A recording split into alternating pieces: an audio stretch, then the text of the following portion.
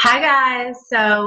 It is Friday and I have finished my 7th week of Insanity Max 30.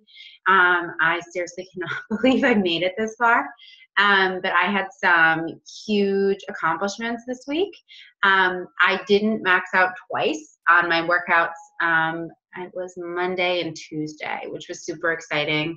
I had a pretty long max out time on Wednesday and Thursday. Thursday, I struggled. Like, I had every excuse in the book why I wasn't going to work out. And I was like, if I just press play, this will be done in 30 minutes. So I made it through, and I even maxed out, I think, like around 22 minutes, which was really great.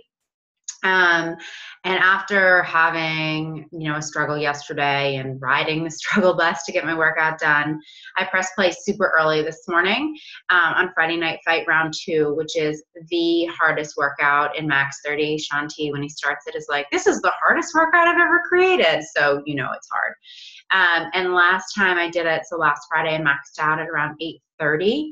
And today I maxed out over 20 minutes. I cannot believe it. I am so excited. My body is strong and it is changing for sure. I have 1 week left in the program, and I never thought I'd say this, but I'm really sad about it. And I seriously, cannot wait to do another round. I think probably I will fit in maybe a 21-day fix or 21-day fix extreme, which I haven't tried yet. I'm definitely going to try it. And Monday we start our totally free, no cheats for 3 weeks group.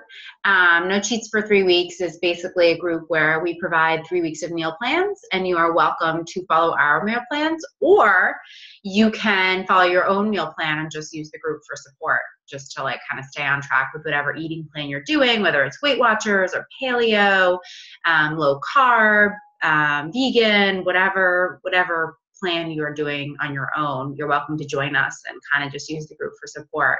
I'll be doing daily tips and check-ins, and totally free, just super fun and relaxed. And you can do a free 30-day trial of the Beachbody On Demand workouts with it, or you can just start with the eating and not do any workouts or do your own workouts.